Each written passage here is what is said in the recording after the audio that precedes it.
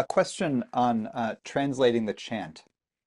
Um, uh, yeah, so the chant, this particular chant, Namo Quan Shiryen Pusa, the Namo is um, it's kind of descended from the Sanskrit greeting, which it's the same word as namaste or namaskar, which is just the greeting of honoring, but it can translate as I honor or I bow to.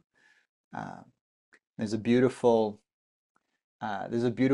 evocative translation that my teachers use.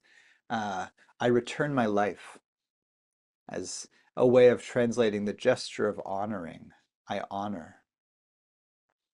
So Namo is I honor, I give back, I bow to, I venerate. Uh, and then her name, Quan Shi Yin. This is a Chinese transliteration, sort of. It's like a mystical transliteration of the name Avalokiteshvara, um, the one who listens to the cries of the world while resting at ease. And and that's a long kind of esoteric translation. So, um, uh, but it speaks to my understanding of it is that the literal aspects in it are of speaking to the listening quality and and to the resting at ease quality. So the one who listens at ease. And then pusa is again a Chinese transliteration of the Sanskrit word bodhisattva, or bosa, you'll see in Japanese as well. Um, and so it's I honor the bodhisattva Kuan Yin, or I honor the bodhisattva who listens at ease to the cries of the world. And the word bodhisattva, many of you will be familiar with, some may not. Bodhi means awake, and sattva means being. So being devoted to wakefulness. Um, in some traditions, bodhisattvas are beings who are on the long path toward becoming a fully awakened Buddha.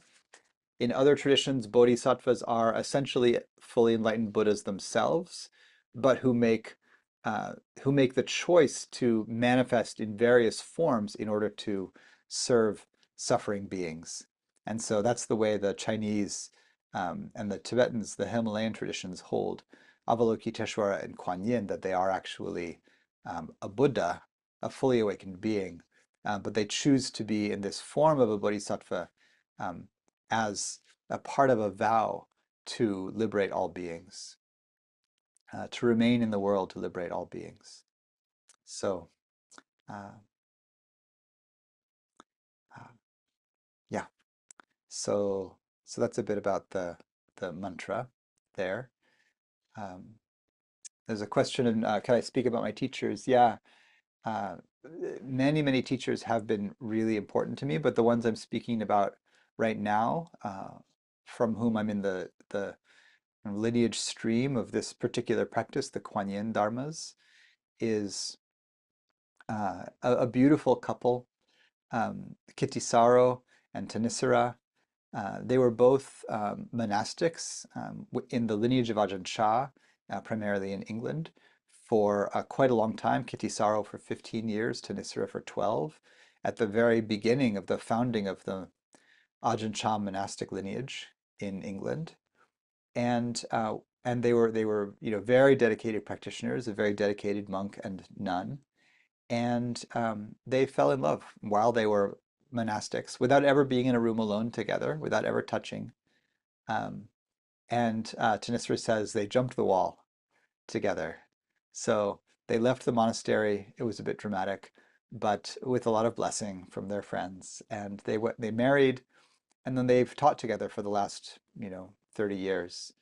Uh, Initially, they spent many years, over a decade, in South Africa. They were invited to teach there, and they founded a hermitage and a center there that they've now passed on to indigenous wisdom holders in South Africa and the community there. They did really beautiful community service and AIDS work there in the 90s. And uh, you can find that center at Dharmagiri is its name.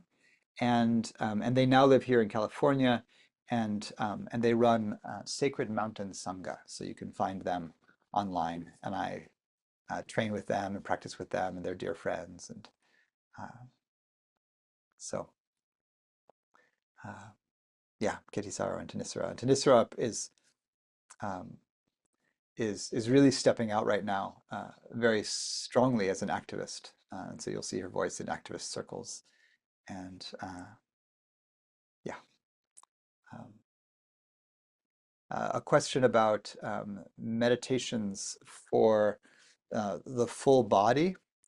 Um, I do have some meditations on Insight Timer. I have lots of them on my own website, and my website is linked on the page for this talk, Rick's page. So you can go to my audio there, and you'll find talks and meditations. And there's several entire sets that are somatically oriented, full body oriented, and several sets oriented particularly for trauma.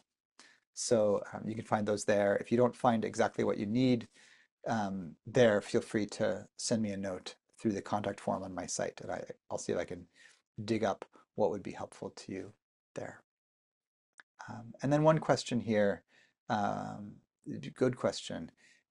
It's easy enough to summon compassion for those who've been starved and crushed into the rubble, victims of violence anywhere, and have had their livelihoods and futures robbed. How do I find compassion for those who perhaps need it more, those who are so separate from our common humanity that they could perpetrate such horrors without question? I think you said your own answer, you know. What a profound suffering it must be to be separated from one's own humanity, uh, to uh, to be able to give rise to such violence. You know, what horrible trauma and oppression must be at play for those who cause and initiate and carry out such violence. Uh, Many of those committing such violence were experienced violence themselves. And this is true on the individual level, on the family level. It runs through families. And of course, it runs through cultures and ancestries. Um, the long trauma of the colonial period hangs over all of us, and the long continuing traumas of, all of the harm done in the world. Uh, and so Uh, you know, and yeah, there's a serious question spoken maybe in a perhaps slightly bitter way, uh, all of the evil people were harmed, and our beleaguered ex-president Trump here was mentioned, but there are many like him who were harmed and who cause harm on all sides of political spectra.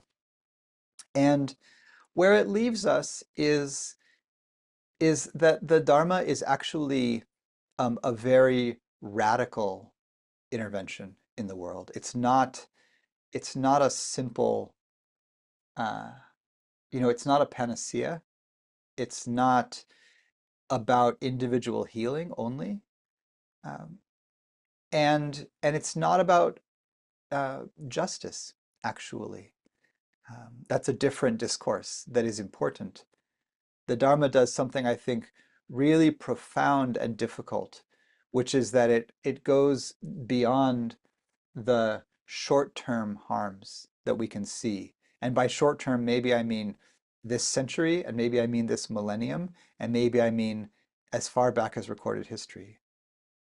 You know, um, you know, Mr. Trump's crimes are legendary at this point, um, and and you may feel any number of ways about him. But he's in some trouble right now, so that perhaps we can agree on.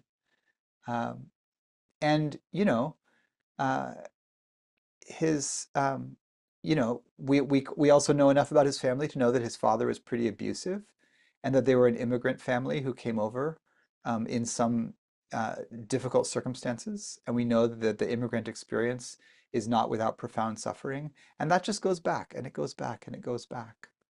And that doesn't excuse anyone for their actions. But it makes it possible to give compassion because compassion is not time-bound either. It understands that those who create a devastating empire uh, did so out of fear and anguish and were themselves harmed. And that doesn't excuse their actions, but it allows us a different way in. And that different way in is the radical intervention of compassion without limitation. And it's not easy. It's not easy. And there's other things that are important. Justice is important, intervention is important, boundaries are important. Um, you know, yeah, the instruction is to feel compassion for those who are evil, um, and and that the justice piece is complex. We'd have to figure out what justice means. In a way, karma is a long-term understanding of profound justice, and it says that those who cause harm will reap the fruit of that harm. They will suffer as a result of causing that harm, whether in this life or another. Um, and that's difficult to square with our with ideas of justice that have a shorter boundary to them. You know, that something should happen in this lifetime, or that a wrong should be fixed somehow in this lifetime. You know, the Buddha understood that the seeds of all the traumas are greed, hatred, and delusion, and that they are without beginning. That there is no beginning to those poisons in the world. And so then we can't think that we're going to solve them by, imprisoning or punishing somehow some particular wrongdoer, even though it is completely appropriate to do what's necessary to try to stop harm from happening further. And that's a complicated dance. So I'll put that one down there. That wasn't the intended topic for the night, but it's completely appropriate as we touch into compassion in a moment like this when there is such intense harm happening in the world. Of course, there always was. You know, the Buddha was teaching 500 years before the birth of Christ, more or less uh, contemporary with, the great wars against the Persians and the Greeks and and in Sparta and the, there was war in China, nearby. Like there's been horrific devastation everywhere for a long time. Um, and if we believe the mythology, then we might understand that his vision into suffering gave him an understanding that these wars and this harm was happening everywhere. You know, the idea is that the Buddha had clairvoyance, that he could see what was happening in places. So we have to understand that at least he knew that there was so much war and devastation going on. And knowing that, this is what he taught, right? To steady the mind, to settle the heart, to radiate compassion to all beings without exception. And he was pretty measured in his criticism, of evildoers. When when a traumatized king came to him, King Ajatasattu, who had killed his own father um, to become king, and his father was a dear friend of the Buddha's. So this person comes to the Buddha, who has murdered the Buddha's friend and a dear supporter, his own father, and he's tormented by grief and doubt and fear. The Buddha gives him a beautiful talk, one of the most extensive, beautiful descriptions of the spiritual path in the entire canon. The fruits of the spiritual life, the fruits of the ascetic life, Digha Nikaya number 2, um, and lays out the path in extraordinary detail, gives him a very generous talk. And then the king says, now I have to go. And the king says, and the Buddha says, good king, do as you see fit. Right? He doesn't castigate him. He doesn't try to punish him. He doesn't withhold the Dharma. He gives it all. And then after the king leaves, the Buddha says to the monks, monks, The king is broken. The king is broken. Had his heart not been so wounded through the terrible actions he committed, his Dharma eye would have opened right here tonight. But because of those actions, he was unable to hear to the depth that he might have otherwise. Protect your own heart through not causing harm. Right? That's the message.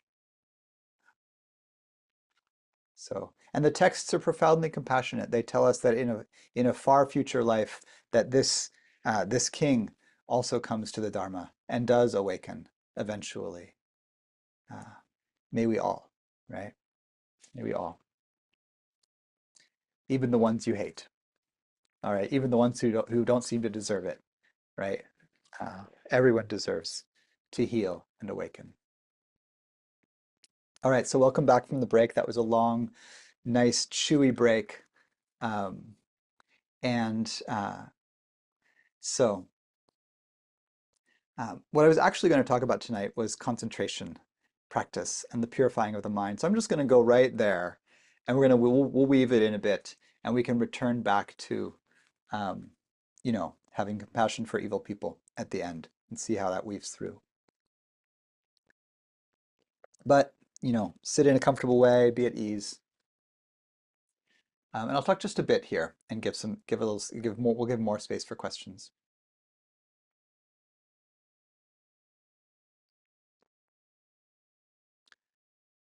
At the heart of the Buddha's meditation instructions is the encouragement to set down the stories and images that make up the narrative channel in the mind. In other words, to stop thinking so much.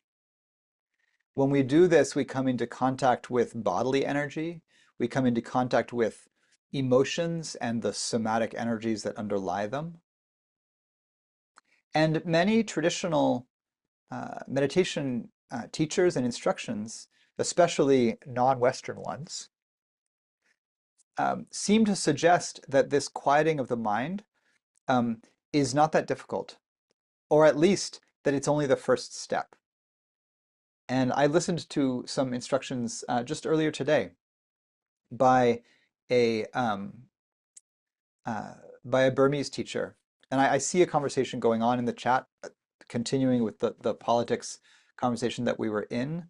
That's okay, but I'll also encourage you to, if you like, set that down for the moment and be in the talk together. Or if you're not one of the people in that conversation and you want to ignore it, to just close your chat.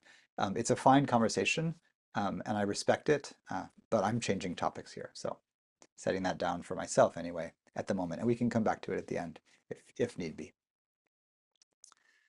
So, so the Buddha suggests this practice of setting down story, essentially. So when we're stopping thinking, a lot of what we mean is that the mind, when uncontained by the intention towards stillness or directing, uh, produces a stream of story, right? We talk to ourselves. So the words pour forth. What's happening here seems to be that we have a cognitive power of directing our attention, right? Attention, like breathing, is both autonomic and volitional. So you can direct your attention on purpose towards something, right? You can on purpose look at something or try to think about something, chew on something intentionally. You can on purpose ignore something, right? Or try to. But when we are not giving volitional direction to our attention, it goes wherever it goes, right? As soon as you let the puppy off the leash, it runs to something. It's sniffing on something in the bushes. And the core principle that has been important for me in healing work, in somatic work, and in meditation is to remember that attention follows intensity. Attention is a factor of the autonomic nervous system, and it is part of the way our animal body tries to keep ourselves safe by mapping the environment around us. So various stimuli come in, sights and sounds and smells and tastes and sensations, and ideas appear in the field. And the habitual thing our attention wants to do is turn towards the ones that might indicate danger, because that might be unsafe for us, right? We're animals, and we're not the top of the food chain. At least we weren't always. Maybe you feel like you are now. Then along comes a little pesky virus and you realize you're not. But mostly we are. But we weren't always, right? We are kind of slow running, soft, unarmored kind of animals. And we exhibit the nervous system of a prey animal. We startle easily, we look toward danger, and we come up with defenses to fight or flee or somehow talk ourselves out of danger. That means that what the attention is doing when we are not directing it towards something is it's constantly scanning the environment for danger. Now, a lot of us nowadays live in relatively safe physical environments, and not everyone does, and may they be safe. And you all, anyone here who's not in a safe physical environment, may you get to one. But many of us, more and more people in the world now, live in safer physical environments than before. And the threats have become relational, emotional. The threats are systemic, and oppression, and worst of all, they're internalized.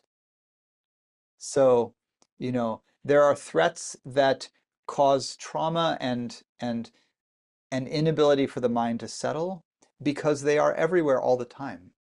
You know, if you're not in a privileged uh, position racially or economically, then racism and class oppression are a threat that never go away. And so then how do I learn to relax? You know, when when that thing, a hatred toward people who look like me or sound like me or make love like me is always there in the world. Attention wants to go to the intensity of the threat,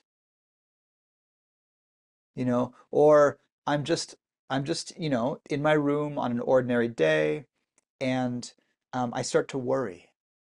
What is worry? What is worry and anxiety and fretting and rumination? If we feel into the energies below these obsessive mental patterns, often there's an emotion like fear, and if we feel under that, there's going to be a kind of self-protection. You know, I'm afraid, you know, I'm afraid of I'm afraid of not making it. I'm not going to make it at work, or I'm not going to be able to keep up with my responsibilities. I'm worried about this or that thing. Or I'm afraid to lose someone I love and I'm worried about them. And the obsessive thinking can be felt as a kind of nervous system response to a danger that we can't otherwise respond to. I can't fight back against the imminent loss of my father to cancer. I can't fight back against, the onslaught of emails. Um, and so where does that go? Right? It goes into anxious thinking. It goes into rumination, right? And of course, rumination on the past. Um, you know, I can't fix the past, but it feels like a threat. I did or said that thing, or I wish that had gone better, or I wish I had had more of that. Wishing and wanting is a way of trying to say there's a discomfort at the core of my being, and I can't get to it, but I'm going to try. And the trying comes out as this obsessive, storytelling. How many times have I retold the story of that thing that happened when I was 22, and I could have been so heroic or sexy or smart or witty, and I just wasn't. Ah, I just wasn't. Um, and why can't the mind let that go? You know? or that terrible thing that happened when I was young or at that whatever moment, whenever your trauma was, my trauma was, right? It comes back again and again and again, the somatic therapies tell us, because the charge that was there, the charge of self-protection, never really resolved. Trauma is a way of saying there's something in the nervous system that didn't resolve, you know? I had the impulse to fight back and I never was quite able to. I had the impulse to run and I never was quite able to. And so then the impulse keeps coming back again and again. So this is how I understand distraction. It's not your fault. What it is the mind, the attention, not, well, let's be more specific than the mind. The faculty of attention turning toward the most intense information in the field. And often that's going to be a story, right? A negative story is has more charge to it, more emotional charge to it than the breath or the body often. And so here comes meditation, and it says, pay attention to this relatively boring thing. Breathing in, breathing out, the sensation of my butt on the seat. Boring. Oh my God, the sins of the past and the horrors of the present, way more interesting. And so I try to be focused. I bring my attention back to the breath and it goes away again. And I bring it back and it goes away again, right? Uh, what we are being asked to do is to train the mind, to train the attention to be stable when we want it to be stable, and to observe without losing its center when we want to observe. And I think about this a bit like music. I trained as a classical musician and then a jazz musician and then experimental musician for 30 years. And one of the things that training in music does is it demystifies music, right? And so I want to talk about training attention as a way of demystifying the mind and becoming free from uh, the the way that attention unconsciously is trying to, is reacting to stimuli in a way that doesn't let me rest. Think about movie music. Think about like soundtracks to films. Very often the soundtrack to a film is um, is subliminal or not so subliminal emotional manipulation, right? Think about the moment in a romantic film where the romantic couple is doing something, they're talking, they're going somewhere, something's happening, the conversation is slowly going toward more intimacy. And there's always going to be a place, a moment, so often. There's a moment that happens in romantic conversations, right?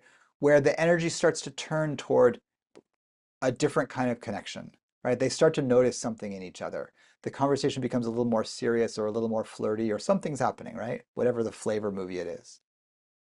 The music starts right there and it swells up and it starts to tell you what to feel. This is the part you should start to get like teary about. Look, they're getting together. It's happening. It's finally happening, And the music tells you how to feel that. Right? Go back to one of those scenes and watch it, even with the subtitles on, but the sound off. It's not hardly as moving, right? It's kind of flat.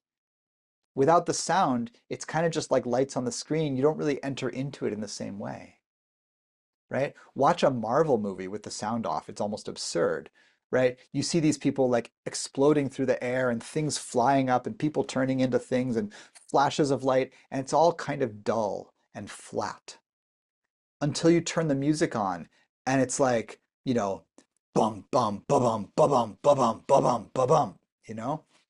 And and the music is doing some very particular things on purpose, right? It's going slightly faster than your heartbeat, which speeds you up, right? Or it's going slightly slower than your heartbeat, so it kind of calms you down. It's using certain kinds of harmonies that we have been trained through 1,000 years of European-based music to associate with certain things, right? diminished chords with suspense, suspended chords. I could play you at the piano, you know, a suspended, uh, subdominant chord, and you would feel like half of you would feel like you're in church, and you would expect where we're going. You expect the amen after that chord because you've heard it 1,000 times, right? So music is beautiful, but it's also useful. In other words, it does something. It's not just beautiful without content, it's beautiful with a purpose. And that purpose is feeling. So that's not bad, right? We love music for the feelings that it creates. Um, but it's powerful and it can manipulate you. So here's your thoughts. Your thoughts are spinning around and they're responding to the world around you. There's a little discomfort, you know, oh, there's a kind of an ache in my hip. And the thought comes in, you know, um, like, oh, like I've actually had the thought, a tiny twinge in my hip, and the whole story starts like, oh no, my hips are going. I won't really be able to meditate. I won't get much further in my practice. I won't be a good meditation teacher. I won't be able to play soccer with my kid. It's all going downhill. My career, my family life, my sex life, it's all going, you know. And then I'm like, wow, that's intense, man. Like if I actually turn to the sensation, which is what our practice tells us to do, it's just a tiny little twinge. And I know from experience that it's just what it feels like if I sit still for an hour. And as soon as I get up, it goes away. Eh. All right. And yeah, I'm getting older. It doesn't always go away as fast. And some of us, it doesn't go away at all. And it's like that. That's the body, right?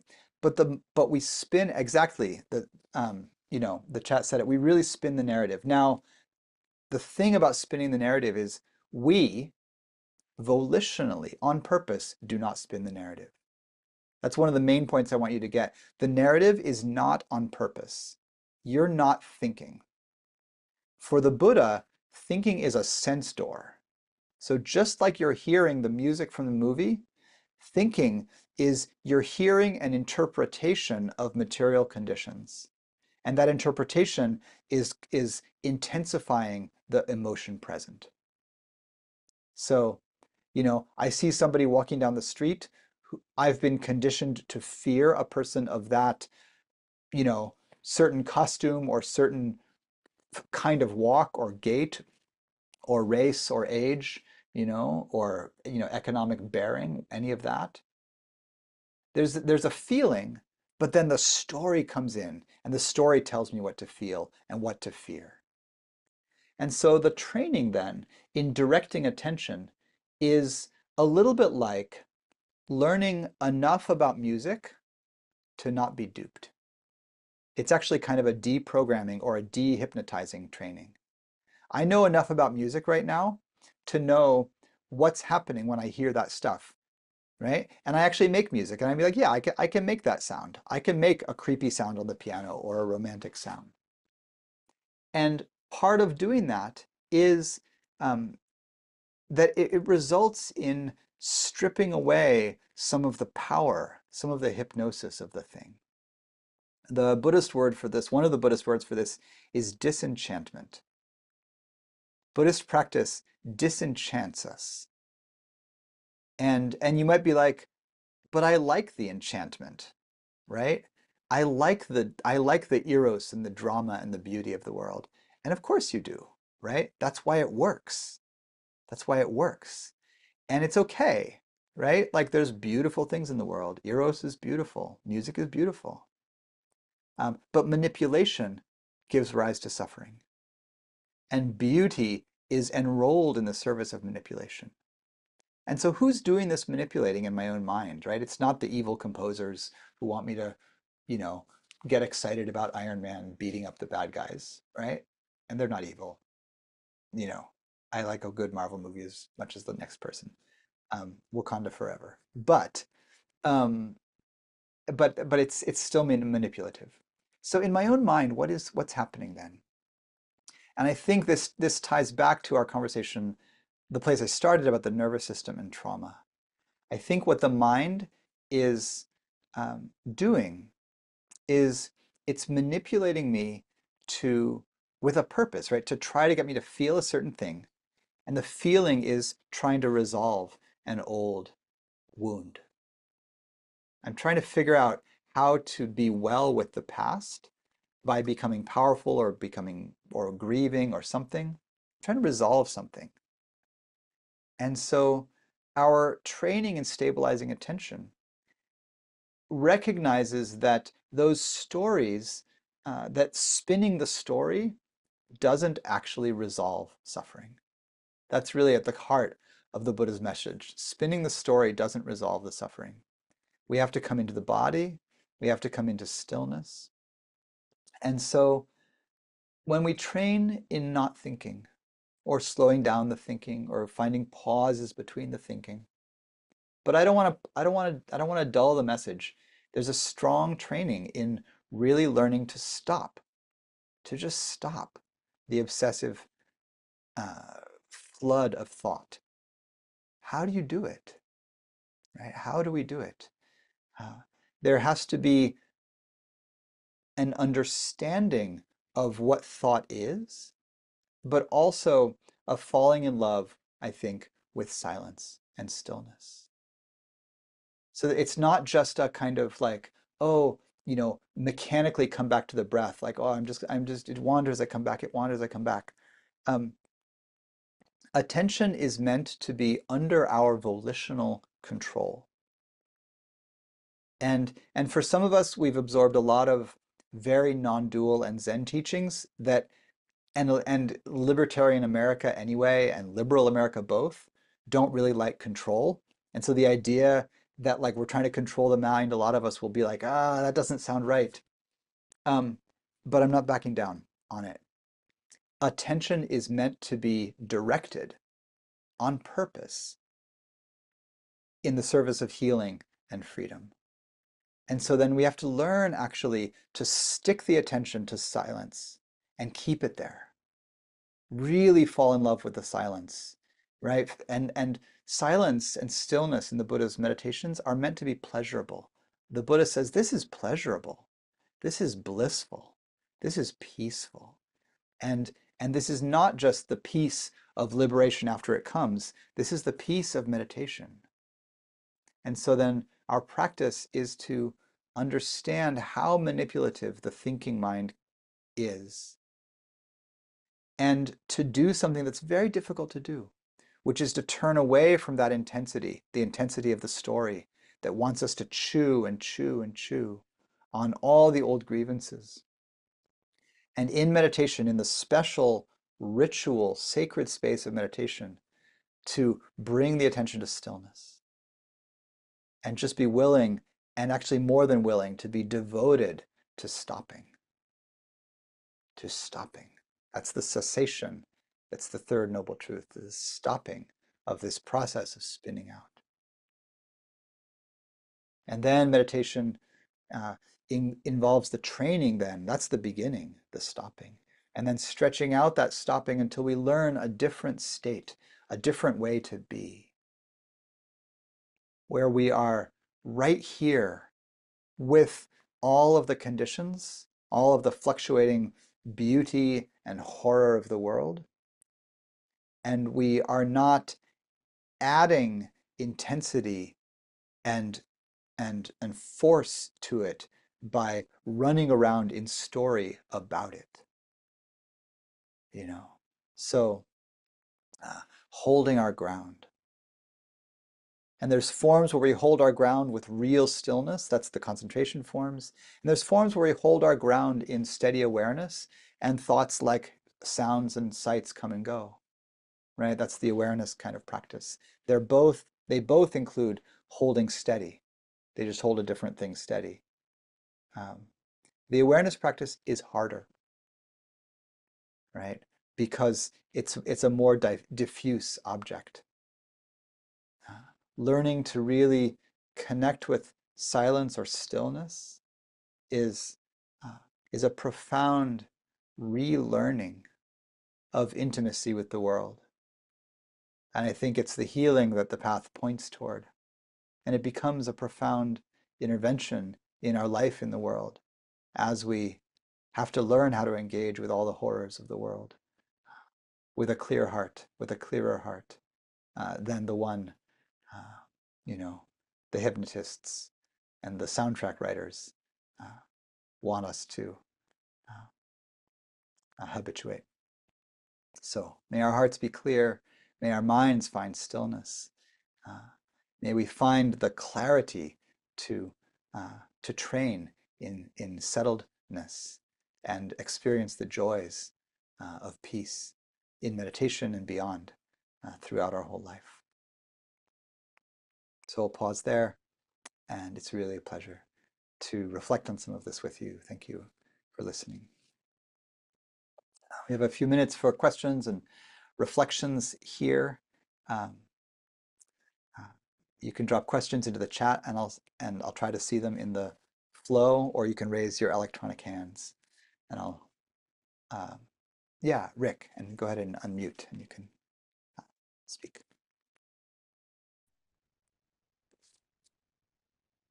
So thank you very much, Doctor. Much appreciated. Um, yeah, so I put in the chat, I'm a pretty bad meditator. I just don't meditate every day. I'd like to get to a point where I can. But when I do meditate, I definitely do from time to time experience a kind of stillness and a settledness and a silence. And I'm wondering if it's okay to kind of marinate in those feelings while at the same time sort of maintaining the thread of attention with the inflow, for example, the inflow and outflow of the breath. Absolutely, absolutely. It's not only okay, it's the direction to go. Yeah. When the Buddha describes the path toward really immersing in meditation, he says it's like kneading water into a ball of dough so that it sticks together, holds together completely, and is fully saturated and doesn't drip. That's Mm, the image. It's a ball of soap powder for a bath for whatever reason. That was yeah. the image that he had. And the idea is that you are using concentration and breath to to massage the pleasure of stillness into your whole body. So Mm, that's what marinating makes me think of. yeah. Find that stillness, hold on to it. Dare I say, cling to it, right? Sure. Direct your attention at the stillness. Breathe with stillness. Stillness, by which I mean the mind, right? Absence of story. Listen to the silence. Breathe that silence into the whole body, and then find whatever's pleasurable about that, right? And it's pleasure. The Buddha discovered his path by remembering pleasure. Yeah. And so you spread the pleasure of stillness through the whole body. All right. Can I ask one other question? Go for it. All right. So I can't remember the doctor's name, but it's something wrote a book about the body. Um, Keeps the can't score? remember. Yeah, yeah. Yeah, Thank Bessel van der Kolk. Okay, great. Yeah, so I really appreciate your comments about the past, and I can't seem to let go of the past, and I'm trying to correct, mistakes that I made in the past, and Sure, can't do it. sure. It wasn't heroic for any number of times in the past, and Of and I'm course. just wondering. So I appreciate what I'm hearing is that you're probably not going to be able to do that by spinning all sorts of narrative, That's right. contradictory stories that sort of are contrary or to those narratives, Yeah. but that really the But practice is simply finding that stillness. But I'm just partly, yeah, partly. But yeah, the question is how do we let go, right? yeah, Um, I think of you can't let go on purpose, right? Letting go is the result of maturity. And so the example that I'll often give is think about something you were obsessed about as a teenager, hmm right? A band, a person, whatever, right? hmm I was obsessed about The Lord of the Rings and Doctor Who and, uh, a few people whose names I won't include, attractive people, things like that. Mm, Um, and now, some of those things are still beautiful. I still appreciate the music of Depeche Mode, but mm, I'm not attached to it. I don't care whether I hear it or not on a given day. Um, I've let it go. I didn't on purpose let it go. There wasn't a moment when I said, stop obsessing about Depeche Mode, right? I just lived my life and I heard a lot of music and it gradually became unspecial, mhm, right? My first my first lover, my first five lovers, bless them, bless all of you, mm, right? Gradually became not my lovers. And mm, then gradually became lovers I no longer obsess about, right? I let go. I didn't let go on purpose. I didn't say, today I will stop obsessing about this particular sexy person who was marvelous in 1992. You know, bless you. Uh, you were. And um, uh, letting go is a way of saying, oh, I can see that that particular obsession no longer has a grip on my heart. right. And the training in meditation is not just, to still the mind. That's the concentration part. Mhm, Meditation is a training uh, to learn how to delight in what is always available right here. mhm, And the stronger that delight, you know, really the eros of the present moment, the stronger that becomes, mhm, the easier it will be to to notice that you're no longer obsessed about the thing that you were obsessed about in 1992 or whenever, you know. Um, letting go is a way of becoming an elder, mm, becoming a true wise elder.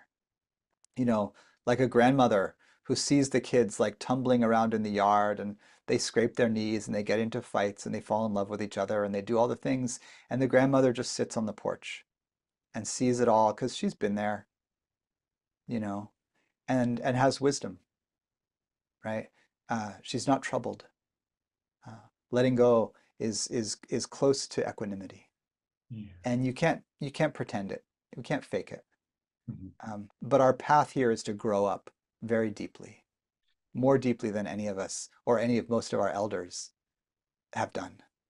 You know, the amen. Dharma elders, I think, are the most mature people around, and that's not just the Buddhist ones, but the real wise elders in any tradition.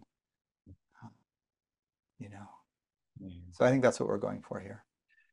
wonderful. Yeah. Yeah, thank you so Thank you. much. Appreciate it. Thank you. Uh, yeah. Sean, this is usually the time that we end, so I'm I just think letting you know that, but you're it's in good. charge. Thank you. Hey everybody, it's time to end. Um, uh, I'll take so bounce off as you need. I want to I'll do the formal close and say thank you for your support of this group and your dana, your generous offerings that make sanghas like this possible and continue to be available to all. Come and find me and my teachings anytime you like. My website is on that website, and you can find it. My regular group is on Tuesday nights, and may our practice be for the benefit of all. May all beings be safe from harm. May all the wars end, inner and outer. And may all beings find the profound peace of heart and mind that is uh, the heartwood of the holy life. So, blessings in your practice. Thanks for being here. Thanks for uh, being a warm circle to teach in tonight.